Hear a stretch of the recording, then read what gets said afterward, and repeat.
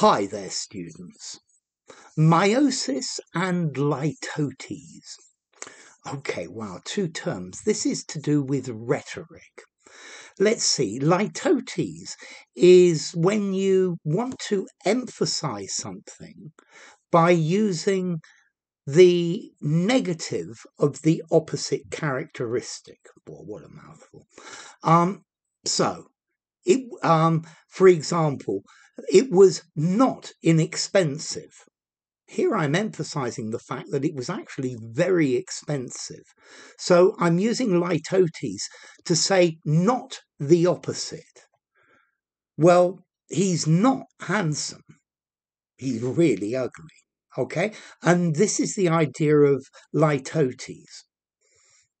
However, meiosis is understatement, is reducing the intensity of something. So, if you've made a real mess of something, then your aim is to make it look smaller. Litotes is trying to add emphasis, whereas meiosis is trying to decrease it. So, for example, meiosis, I'm going to have a word with him. I'm going to be very angry with him and I'm going to tell him off, is the reality. But I want to make it sound less strong. Well, let's see. It does require a bit of improvement. I'm trying to reduce the intensity. Whereas litotes, it's not good.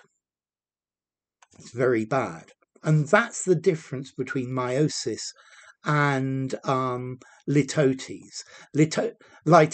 Litotes is normally using the negative to amplify the positive characteristic.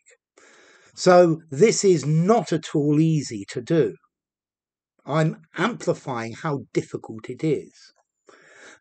This is a tad difficult. It's a tiny bit difficult.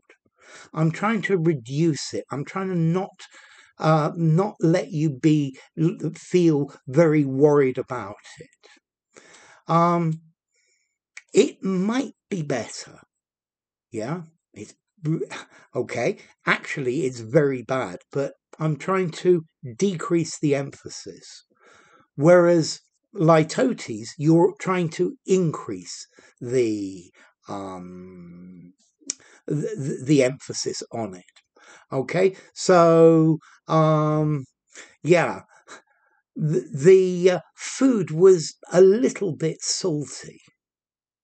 I'm reducing, but the food was not tasty. I'm stressing the fact that it really wasn't very nice. Okay, so litotes and meiosis. You could give me some examples. Let's see. Meiosis comes from ancient Greek, from meiosis, a lessening. Meio, I lessen. And litotes comes from Greek, from litos, meaning plain or meager. Let's see, both of these words are talking about rhetorical ideas. Yeah.